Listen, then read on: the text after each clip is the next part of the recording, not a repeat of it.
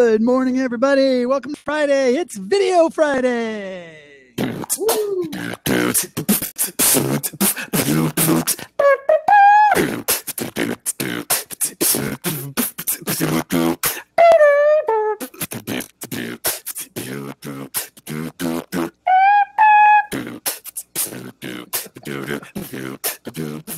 Video Friday with Stephen Haskin.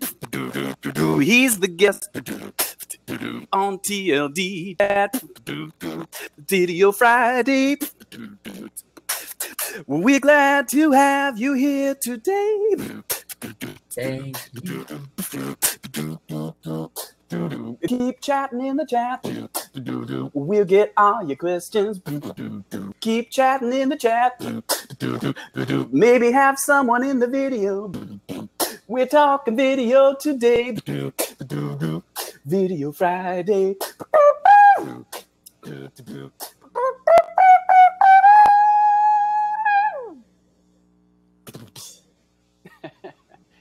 Stephen Haskin, welcome here.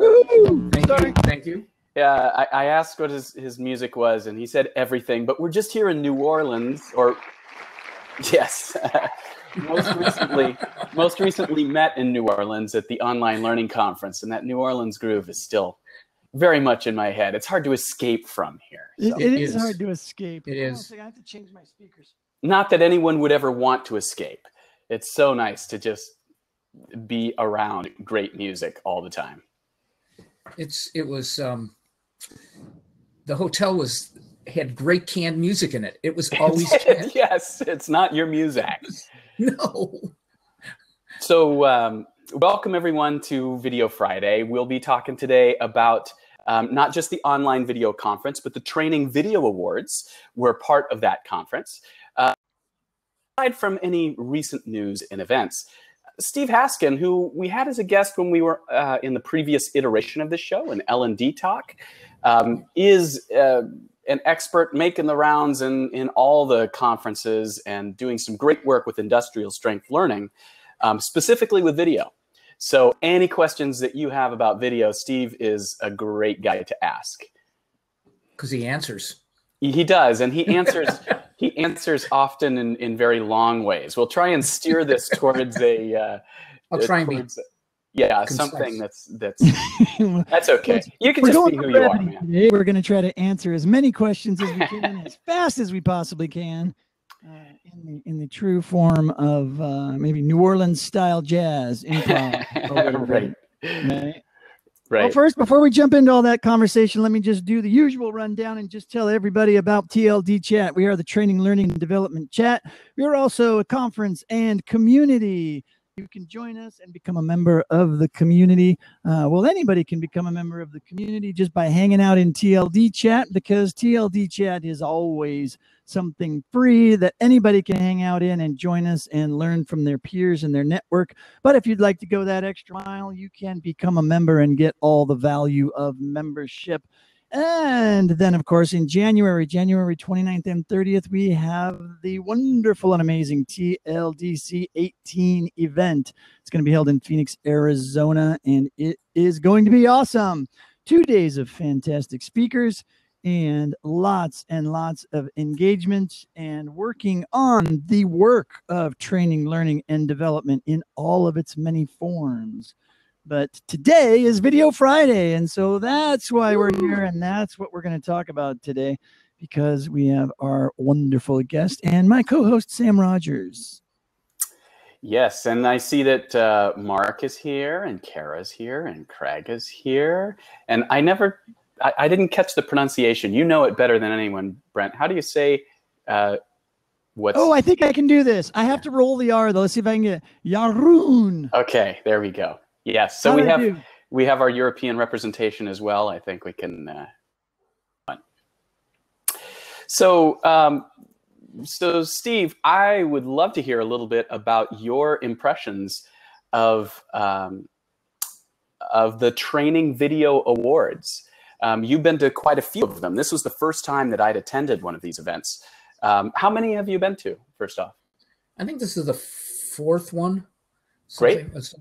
And one thing that I noticed this year and I'll compare this year to last year. Last year, the professionally, quote unquote, professionally made ones, which were the outsourced videos, weren't as good as the homemade ones, which is kind of close to my heart. I like that. Wow. And this year, the professional ones, there was one of the three that just stood out. The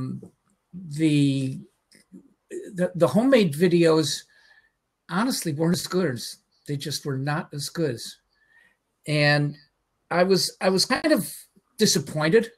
They had as many entries this year, and the way they work it is that the audience votes, and they show 3 professional and 3 homemade ones, and then the audience votes after each group of 3, so that you get the professional winner and then you get the homemade winner. And by the way, I don't believe that homemade is not an implication that the video is not professional. It's just it's just the way they have to divide it up. Is it made by the training department, or is it made by is it made by some other department in the organization? If there's a video department, and it's still considered homemade. Right. It's kind of the weight class that you're competing in. Yeah. That's what they think. That's the way they do it. And the one that won in the professional division, or if you want to call that, or the outsourced division, that's better, was funny because of the script. The script was well written. So guess who wrote the script? The training department. So could they have pulled off? They probably didn't feel like they had the expertise. And then the ones that were done by training departments didn't seem as good as they did last year. So I was kind of, I don't know if disappointed is the right word, but I was kind of, I wish it could have been better. Yeah, I guess I'll leave it at that. Did they talk much about the actual problem that the video is trying to solve, though, and perhaps because this is something that I've always thought about these awards, it's that they seem so fleeting, and a lot of times you watch the video and you look at it for its quality and its production value and its development, and we think, yeah, it's not as good as it was before, but maybe there was a reason why they had to go low budget, low quality, and maybe it solved a really important need. And so the ROI, if you will, or the value or the money spent, in relation to the size of the problem it solved, was more important than the really, really well produced, awesomely developed video. Yeah. And I don't know. I don't even know how you would do that kind of an awards thing. It would take a lot more effort, I would think, than just showing everybody the videos and saying, which one do you like? And I think therein lies the problem. There's about 200 entries on each side of that equation. And they get called by a committee. And part of the equation is it solving a problem? And I'd say that's a pretty important part of that equation. But it's yes, they do look at, does it solve a problem? And that's a very good question, because just doing a video that doesn't solve an issue, or advance an issue, or teach somebody, or do what it's supposed to do, doesn't matter how the production values are, right, or how good or how bad they are. They did approach different problems, and it was pretty obvious from watching them, but the quality of solution, that's an interesting way to put it, but the quality of solution wasn't as good this year as last year. And I'm not just talking about, is it a good commercial? Is it a bad commercial? Is it funny? Is it not funny? It's just the videos didn't approach problems this year the same as they did last year. So it was just different. I think it's been an unusual year in a lot of ways. Not going there. But it's stay positive, Steve. Stay positive. But it's been unusual. But it was, the videos were just, maybe it was more difficult to make them this year? I don't know, but they weren't as good as they were last year. Last year, the winner with 200 coming in, though, wow, that's a pretty strong statement. If you've got 200 coming in, and that's a lot of videos, and you know, there really isn't one that really stood out for you, huh? Nothing really hit me between the eyes. Last year in Chicago, the winner in the homemade division was made by the LDS Church, and it was, not only was it hilarious, yeah, that's a good one. It actually got a message across. And the professional one was also very funny, and it got the message across. And you could tell from just watching 2 minutes of it that it was, you know, it was just a really good thing. I guess it was, you know. Yeah, Steve, you and I saw each other at the online learning conference, and I can't remember what year it was. Do you remember? It was 2 years ago in Denver. So it was, yeah, we were in Denver. So that was 2015. Was that it? Yeah. So there was a good one there too. I remember the one that won that one was really, really good. And actually there were a couple of them that were really good for different reasons. It was a good year. Yes. Yeah, it was. And last year was a good year. And everybody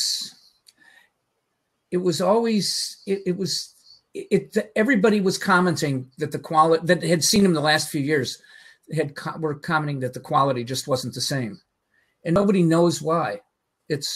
Maybe it's a quirk, I hope. Well, so, I think that there's lightning safety. That's it. Yeah. The lightning safety one. Yeah, that's right. I think it's great that there's so many submissions, and you know, having that process that that Training Magazine does to kind of cull them down and then let the audience vote on the last ones. It does tend to favor funny when you do that. But the fact that there are so many submissions maybe means that the bar has kind of been lowered as far as people who are turning things in, and other people like guests that we've had on before, such as Cine Learning Productions or things like that have already won in past years, aren't necessarily contributing the whole way. So yeah, it's just luck of the draw. Although there were good videos, not to be too disparaging about the ones that won, and we will have one of the winners as a guest on a future Video Friday episode. Cool. The BNSF Railways one. I don't know if you remember that. I certainly do. So we're hoping to have Erica Plum on to talk about that in a future episode and what her experience was of all of that. The evening itself was way fun.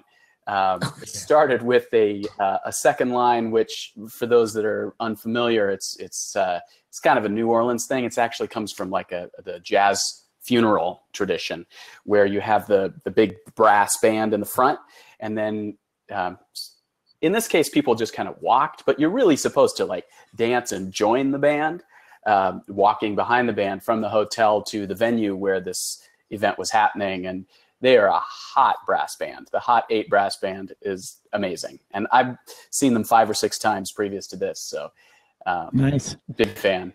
Let's jump into something here real quick and dial all of this back one step. We've got a question in the queue from Craig, and I know, Sam, you dropped a couple questions in there too, which I think are good, but let's just start with the extreme basics. As what are we defining as video? This is not a joke question. He wants to know seriously, how are we defining the video? So is it real people that are moving across the screen, actors and all of that? Is it animation? Is it words with animation? Is it output from a WM or output as a WMV file? Or is it all of the above? I think that it's all of the above. I don't see video as just being live people. I don't see video as being words moving across the screen. And I don't see videos just being animation. I see this being all of that. I mean, if you're of all those 200 submissions, were there any that were I mean, did you see a lot of that stuff? I mean, I don't know, maybe you weren't on the committee or whatever, I don't know, but like were the videos that were submitted all coming in all various shapes and styles and whatnot? Yeah. Okay. I would say so. So some were like graphical animations, others were actors with scripts and all that kind of stuff. The graphical animations tended to have kind of mixed media between animation and graphics and things like that, and some people. Video's a tough thing to just put a box around it. It's like sure. And then because we export screen capture simulations as video files, right? And we do a lot of things in the video format, and so understanding,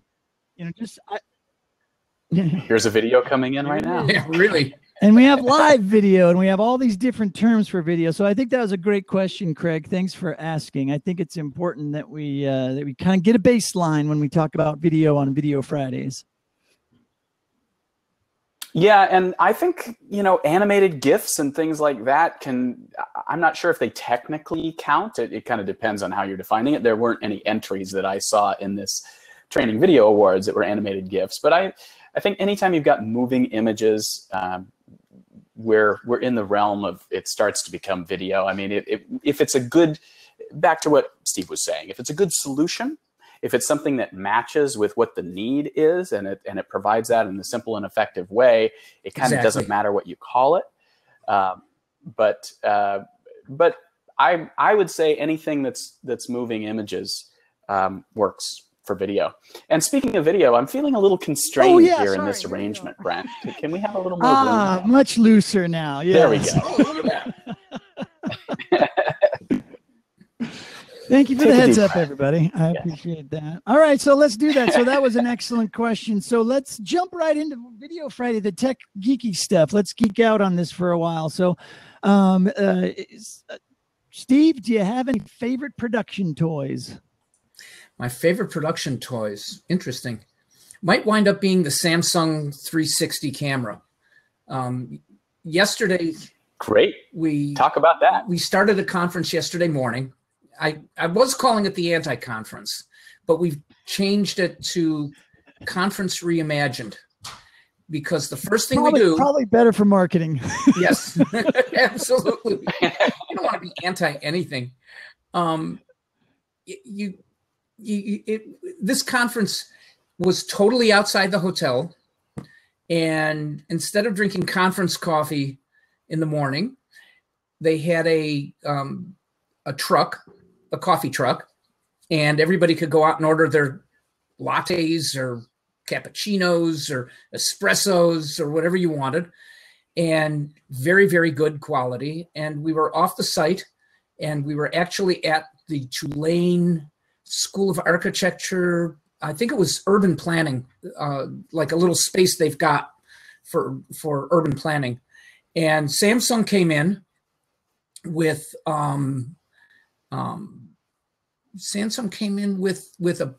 with a whole mess of Galaxy 8s. I couldn't remember the name of the phone, and face bricks to put on, and a whole bunch of different VR kinds of things. And then we demoed how easy it is to make virtual reality, which was kind of cool. And the night before, this conference kicked off with a wine tasting and a dinner in a space called Launchpad. And Launchpad is like an entrepreneurial kind of a space. And the whole concept is not to have people talking necessarily with slides and stuff, but there's some slides, but it's more about putting people in environments where they have opportunities to learn about topics they may not have ever encountered before, and which I'll go into in just a second. And the wine tasting was actually a wine tasting and dinner, and it's the third time we've done it. And sadly, I can't make it to Ireland in 2 weeks to do it again. So we'll have to wait until next year to do it again. It's a great way to kick off a meeting. I get to use my wine, you know, being an old MS, right? It's like, then we go and select the wines, and we just go to a good wine store, and you know, there were 60 people. Do you have the 360? Do you have the Samsung 360? I do not have it with me right now, but yes, and you can get them for, I think they were on sale for under $100 now. Yeah. Really? I've seen them as low as like 150 or something like that. Yeah. I hadn't seen them going. They are going after them, after that market. And so has anybody seen any really good training done with shooting on the 360 that you couldn't have done with just regular video as an immersive environment? That's an interesting question. I saw one that was, it was a combination of, I guess, of augmented reality and virtual reality, because you had the brick on your face. Somebody, Microsoft engineer, called that a face brick last year at a conference, and I went, "Yeah, that stuck." Yeah, pretty much it. And I don't mean to be like a you know, Debbie Downer on the whole thing, but I think it's valuable for us as we look at the new tech to talk the realities of it, right? And so it's great to see Josh saying that yes, he has seen some good training shot with it. But, you know, I just want us to be, you know, dig in a little bit deeper than just, yeah, we like it and yeah, it's cool. You know, what kind of problem does it solve that a regular video where you don't have to wear the face brick? Right.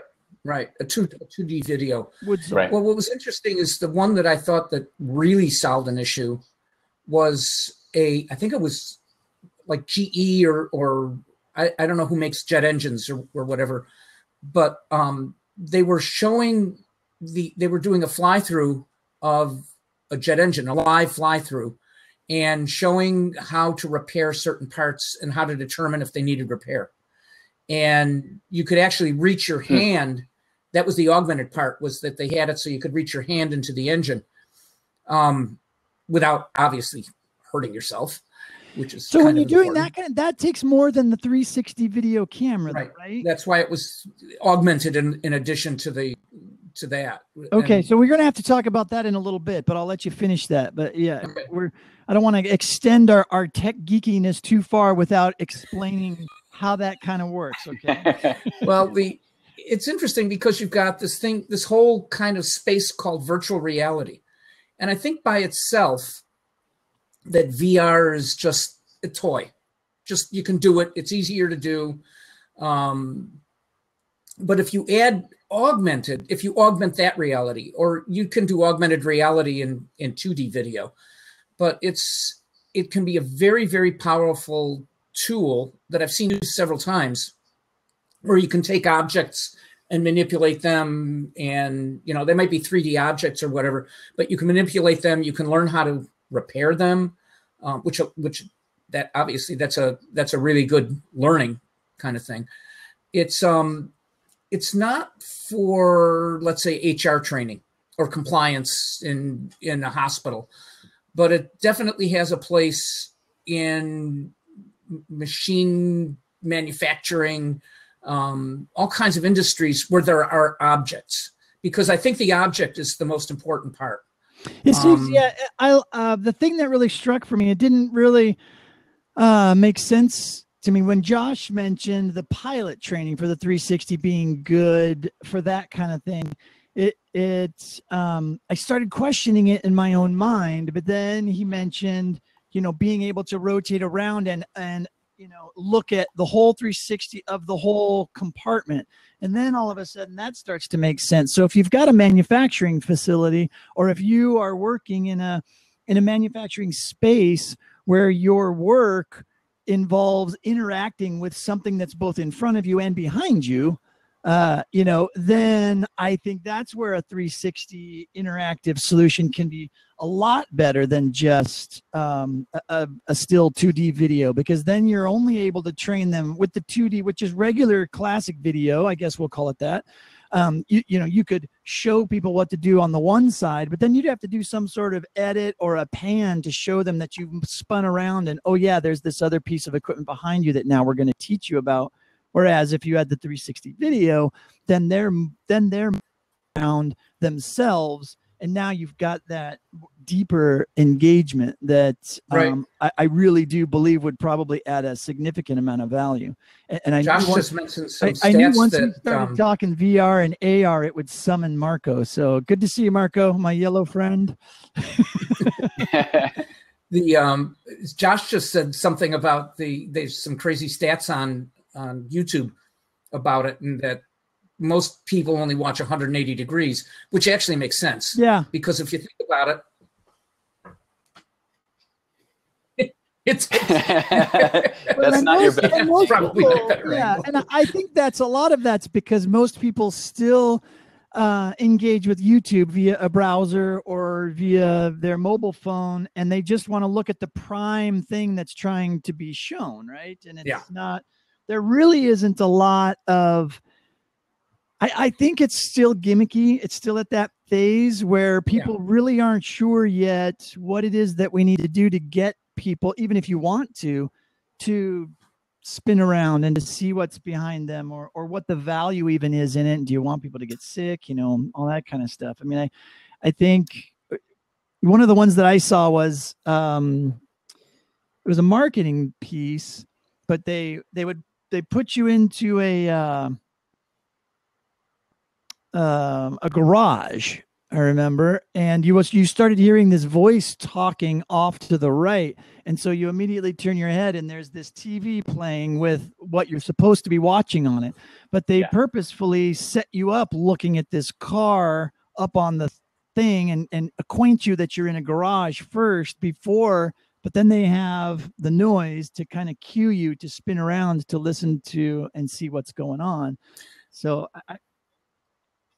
I think the more we get spatial audio, the more that's going to help with the full 360, because we don't, we're maybe not as consciously aware of it, but when we hear something, we know to look there, and we don't really have that well. The video has gone ahead of the audio, but in terms of like perception of how we know where to direct our attention, has a lot more to do with what we're hearing. Yeah, exactly. And I think that we're in the beginning of this whole virtual reality 360 video kind of thing that we're talking about here.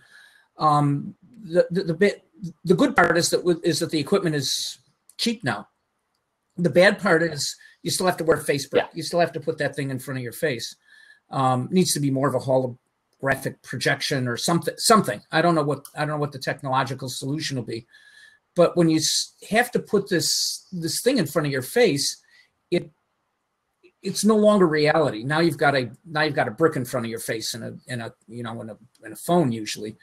But I think it's really cool that we can all be experimenting with it, and we can all be making it and all be finding out what to do. I mean, at the beginning of 2D filmmaking back in the early 1900s, late 1800s, people were just using their imagination and they were working their way through.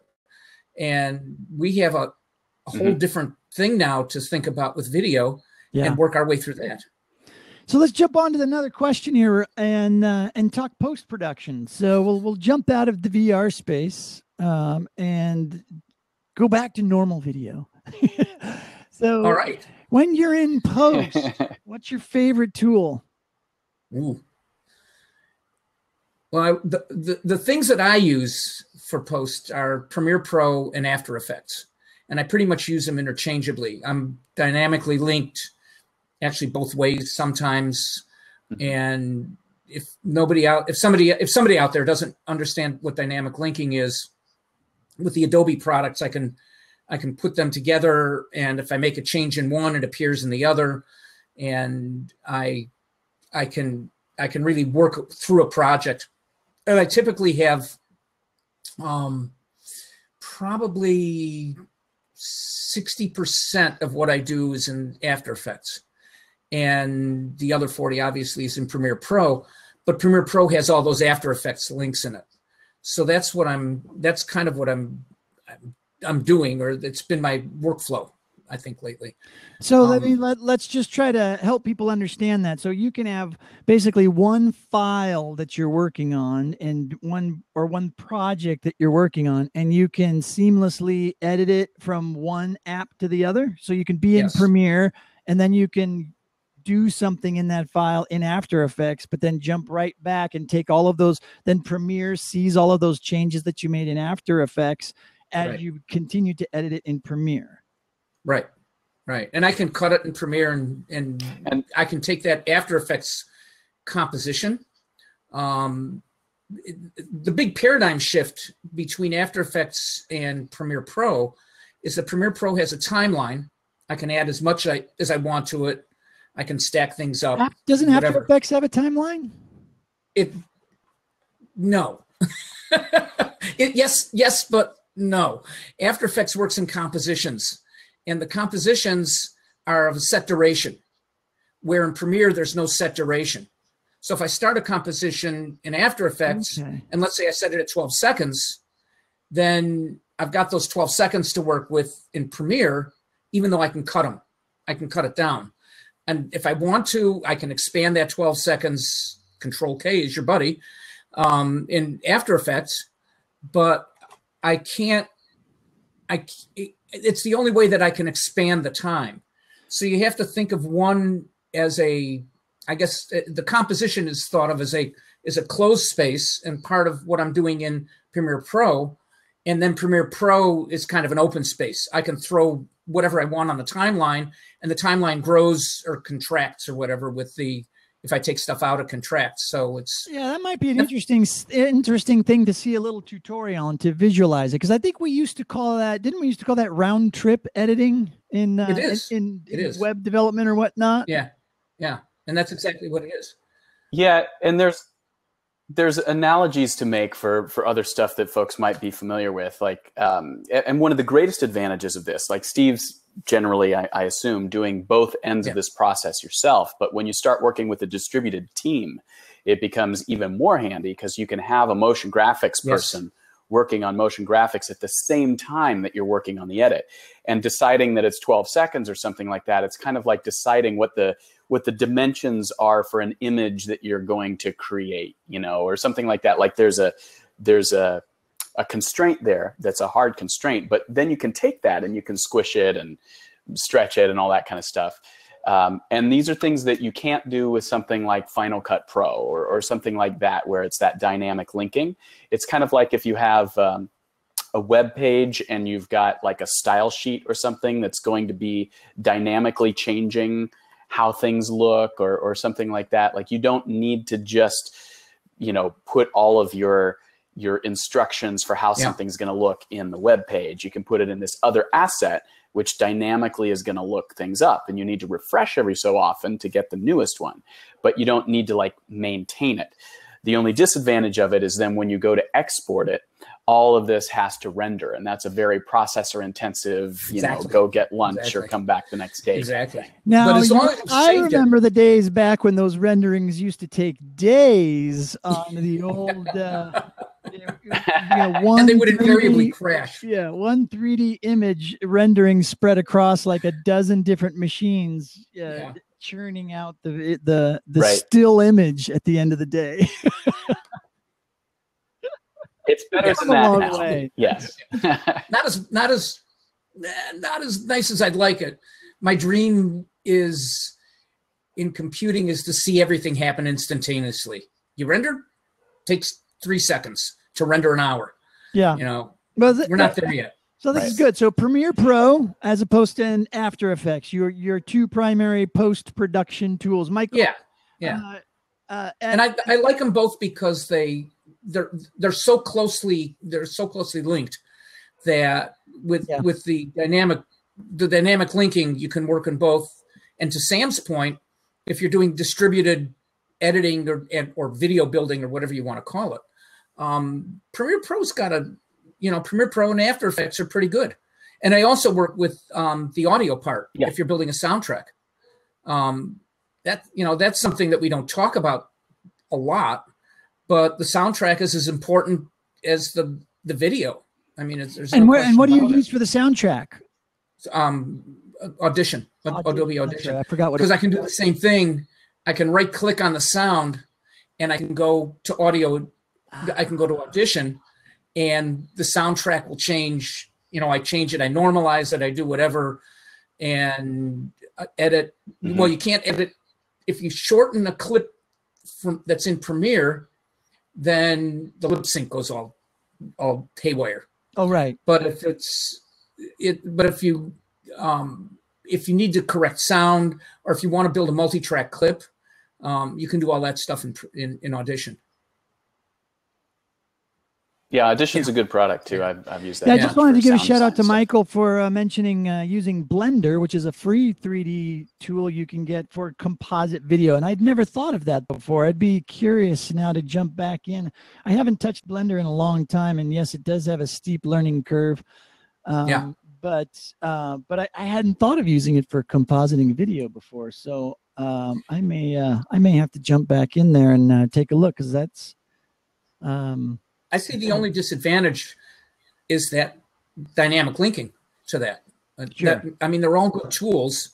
Actually, After Effects now has what is 4D, motion 4D built into it is part of it. So you can do things 3D and stuff like that. So yeah, does that dynamic linking apply to their to Captivate as well? So can you yes. And had dynamically linked stuff from Premiere into Captivate? You can't add After Effects to Captivate, I don't believe, but you can add a Premiere timeline, I think, to After Effects now. And as soon as you change that timeline, it changes in Captivate. Oh, okay, cool. I haven't done any of that. Yeah, Joe Ganchi's the expert in that. All right, so let's jump on to pre-production tips. What are your best pre-production tips for the community today? Let's see. Plan. And plan. Is that a software? And plan.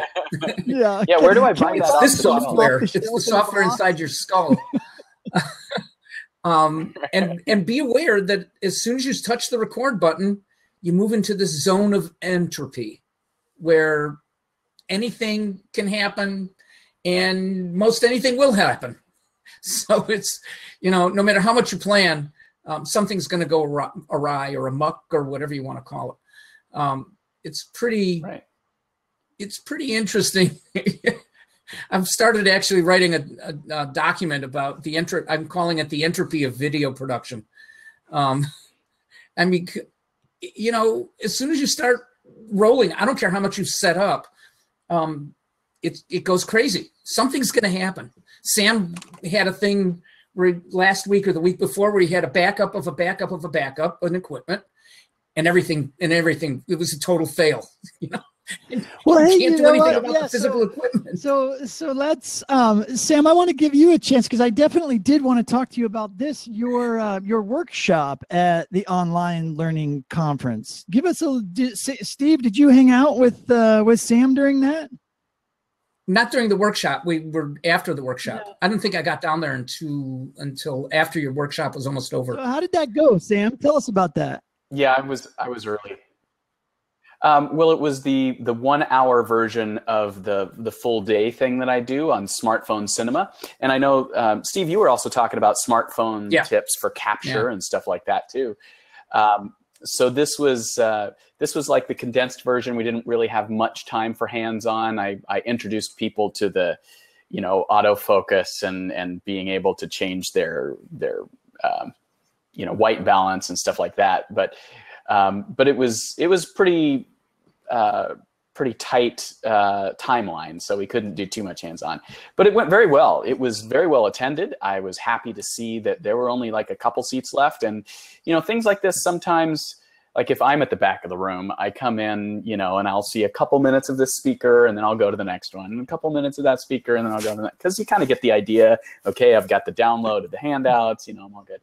I didn't lose anybody in this one, which was I think a first, that everyone who was there actually stayed. It was a pretty good crowd for this conference. I think there were about 500 people or so that were there. Hey, there's a smartphone now. Shooting itself. Yeah, video selfie. And of course I was videoing the thing about video. I had my Mevo there set up to pan and track me across the room and stuff. I haven't looked at that video yet. The audio is always the thing that's that doesn't work out because I have like 10 minutes, to set up. And I'm plugging in the live looper so I can beatbox my intro and that whole thing. And I couldn't get the audio out of the board to then go into my iPad to merge with the video signal. So the audio is probably crap. And it usually is in those circumstances as far as a capture thing. But the priority was on the people that were there, of course. Yeah, so, and I got did anybody, were there so. any interesting questions around iPhone video that, or not iPhone, any sort of mobile video production that struck you as new or different, or is it pretty much same old people concerned with?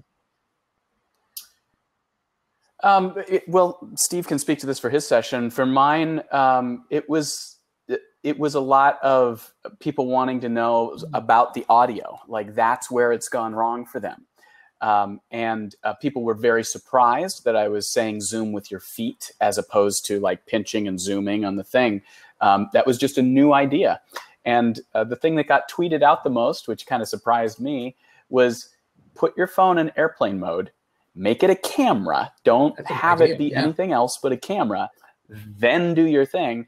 And everyone was like, "Oh, that's such a great idea." I'm like, "No, that's really kind of basic." No, but it got tweeted great. like I mean, a it's dozen one of those times. things So that I you guess don't really think about, right? Unless you're doing it all the time. A lot of times people don't think about that easy stuff. So it's practical tips like that seem really easy when we're doing it all the time.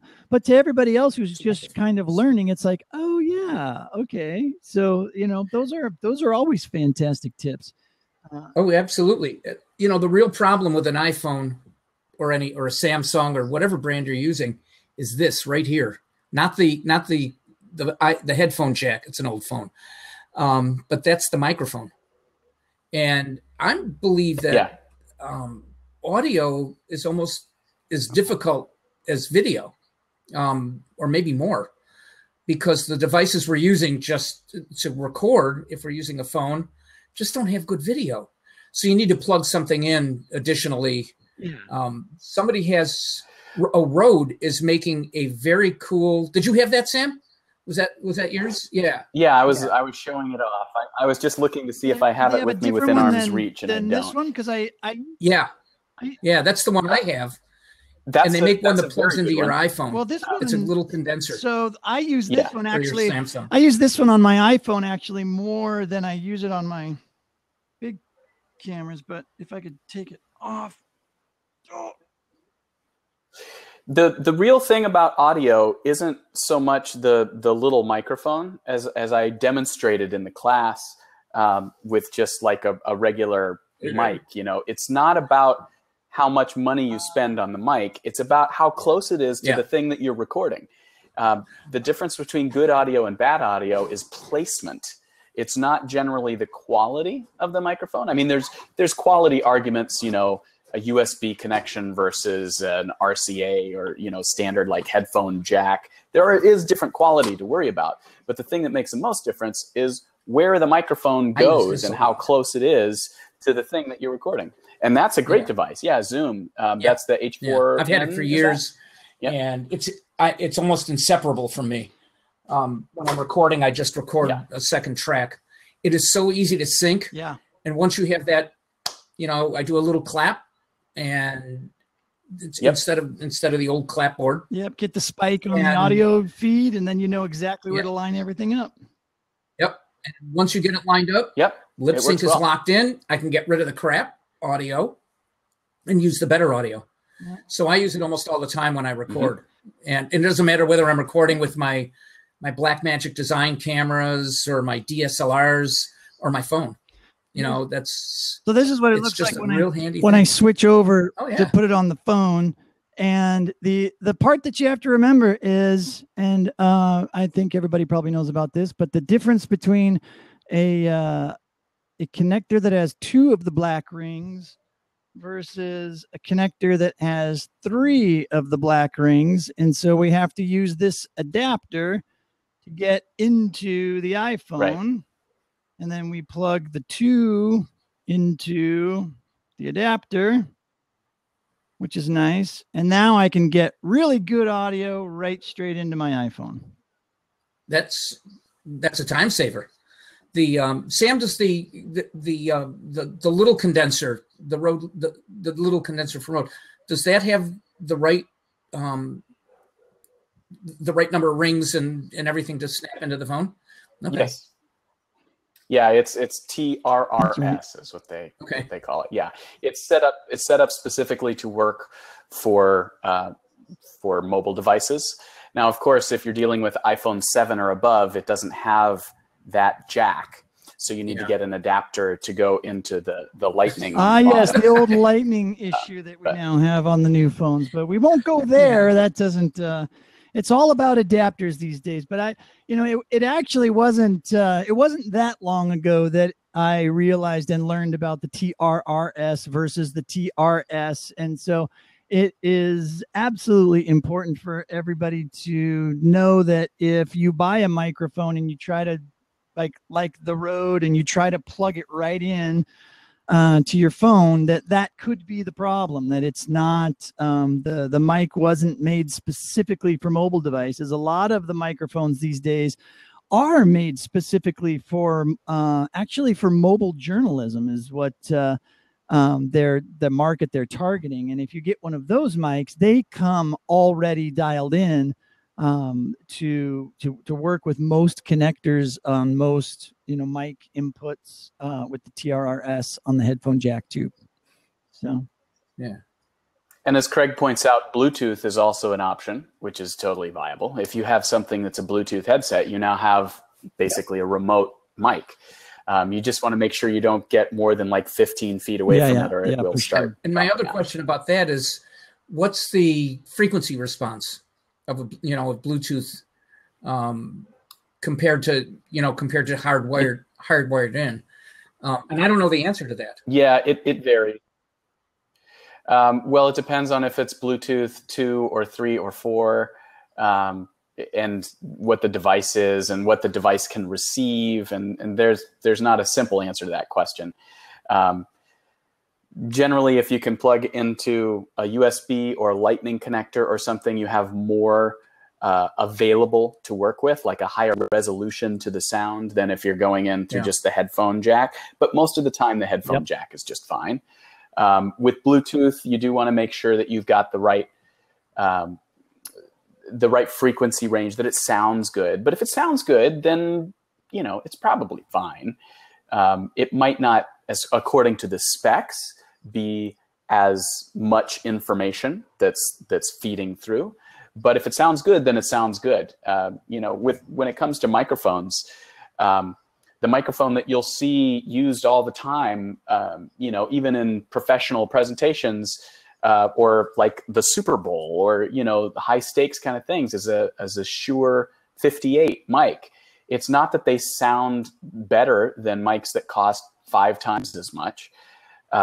They sound good, and that's fine. So they're not like a flat frequency response. They're not the best microphone ever, but they sound fine.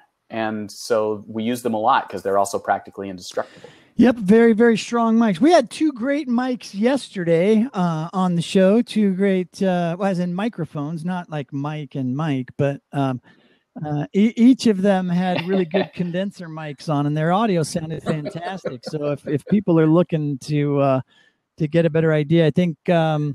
It was one of them was using the Blue Yeti, and the other one was using a Behringer condenser microphone. That was really nice, and both with pop screens, which helped smooth out the sound a little bit too, which was nice. So if anybody's really into that kind of stuff, that's always a good direction to go. All right, so let's wrap things up with what was something that that stood out for you at the event? Is there anything new, like besides VR, AR? I mean, like a big overall trend that it maybe even has been around for a while for those of us who are focused on this kind of stuff, but you finally saw people showing interest, or, you know, was there anything like that at any of the events you guys have been to recently? No. Well, that's a good answer too. I mean, are people still using the word micro learning? Let me be more specific. Is that still a thing? Oh, that's the big buzz. Oh, yeah. Yeah, that's the big buzz right now. Yeah, that's still a big buzz. Shannon Tipton was there, Absolutely. who's, you know, been a guest here as well. Her session was packed. Yeah. As I was just leaving the conference, she had a 2.5-hour session that looked like it was, you know, all the rage. And that happened as well at ATD ICE earlier this year, where she had so many, she had to do it again and all of that.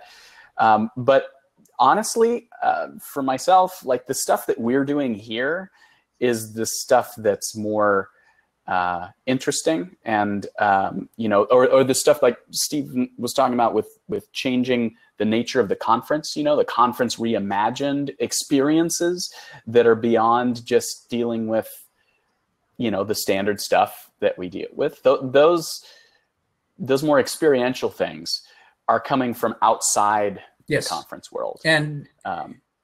And those are the things that I'm more interested in, that are more new and I think yesterday, that's what I mean when I say, you know, it's like for us, there's this world, right? And everybody in this community it has a tendency to be looking for something different, right? We've been there, done that sort of thing. And so I think we draw that population of folks that are looking for something new, looking for something different. And I'm wondering, the reason why I ask this is like, is the mainstream starting to shift in their thinking and wondering what's going on? Because a lot of what's going on with the importance around micro learning at, you know, in that event style thing, which I think is important to, you know, everybody has to move along and at their own pace.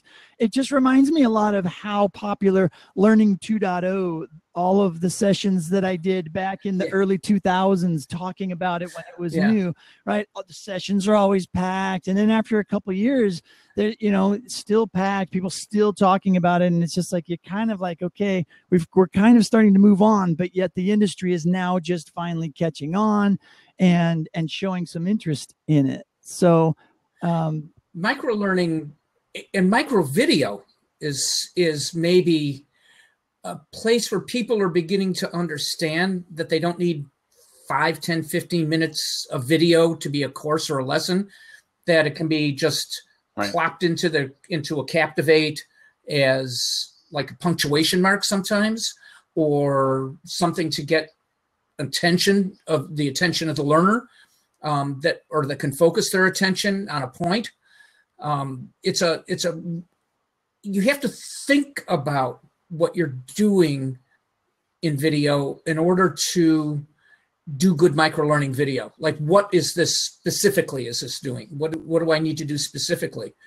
And sometimes, like this conference yesterday. So we started out. I just kind of recap what we did, and we started out in that space that was Tulane architecture. And from there, we moved to I think it's called Delgado Community College, and they had a separate school away from their conference, or away from their campus, and they teach firefighting for oil rigs, which is obviously something really important down there. But they also teach and certify ship's captains. And they have the most amazing simulator rooms that I've ever seen outside of an aircraft simulator.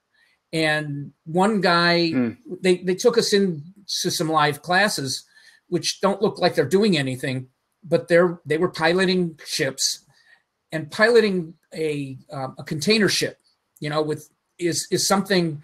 It takes 15 miles to stop one. So you have to be a long way in front of this ship. And it's it has a lot of implications to learning. It's like an airplane simulator, an aircraft simulator that the airlines use, only it doesn't have an up and down dimension other than the waves going up and down. But it's got, not, you know, it's two-dimensional in that sense, but it's really complicated. And if you look at the map of the Mississippi down there, and if you think about piloting a container ship on the Mississippi, you know, out of the Gulf of Mexico, amazing. I mean, it's really difficult. It's difficult work, and you don't think about it. You know, I've steered a power boat. You know, skier behind me and stuff, and you know, that's easy. You know, you stop the motor and the boat stops, but you don't have to think 15 miles ahead the way you do when you're flying it, the way an aircraft $30 million worth of goods in containers in the back, you know. Or more. Who knows? Right? And then what else did we, then we went to a surgical simulation center at LSU. And the whole point of the conference is to take the conference out of the hotel, you know, where they charge $60 for box lunch, or this came in a bag, and you know, and take it to a place where people can actually interact with situations rather than just PowerPoint presentations. That's kind of cool. That's kind of a cool idea, but the logistics of that have to be a little bit insane, right? As far as getting people from one location to the next in the right. And then what do you do on the in-between buses times? Are really good for that. I mean, they are, but I mean, I'm talking like, what if the drive is like 2 hours or something between locations? You plan activities, whether they're presentations on the bus, you know, or whatever. You just plan activities as part of it, as part of the ride. Maybe we should, you know, maybe we should think about that, because I've often thought of doing a bus trip. Well, back when I was doing guild stuff and DevLearn, I wanted to do a sponsored bus trip from Phoenix to Vegas, and have just activities and things on the bus all the way up there for the 4 or 5 hour drive. But I was never able to really pull it off. But maybe I can figure it out for something else. And maybe that was just because there weren't enough people in Phoenix going there. That maybe that's why I pull it together. Right. Or people who wanted to start in Phoenix and take the bus and then get away back to Phoenix, or whatever. That's what I mean by the logistics side of it. So I'd have to, I have to put a little bit more thought into it. But I still think the idea is cool, especially because some of the buses you can get these days are really, really cool. Yeah. Stuff. Hey, listen, I totally forgot. I've got a 9 o'clock meeting I have to get to, and I keep looking at the clock, thinking to myself, I'm going to wrap up. But then you guys get me on another topic. It's driving me crazy. But I have to wrap it up. So Steve Haskins, thanks for hanging out with us today. Tell everybody where they can find you. Thanks. Where can people find me? Steve at industrialstrengthlearning.com. Yes. Outstanding. Industrialstrengthlearning.com. Okay, so I'm going to drop that in there. All right, Steve, great to see you, my friend. I'm going to close your video, but you're still in the window to chat with folks freely. Alrighty. All right, Steve, talk to you later. Sam, good to see you, my friend. The traveling machine. When do you get home? Good deal. Yeah. You can find me at Snaps. SNAPSYNAPSE. I am throwing the link for Steve's website in here. But yeah, you know how to find everybody me. Knows where to find you, Sam. That's Go to your meeting, and of course, every Friday here on Video Friday for TLD Chat. Why don't you sing us out of here if you don't mind?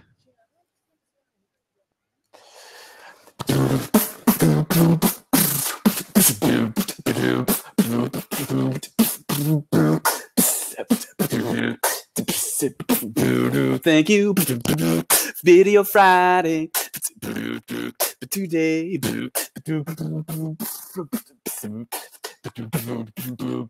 We got more coming up every Friday. And every day of the week, Monday through Friday, TLD chat. We'll be right here. I want you to. Now go to your meeting, Brand. Get to your meeting, Brand. Awesome. Hey, everybody, have a great weekend. We will see you on Monday. Adios. Thank you, Sam. See you, everybody. Have a good weekend.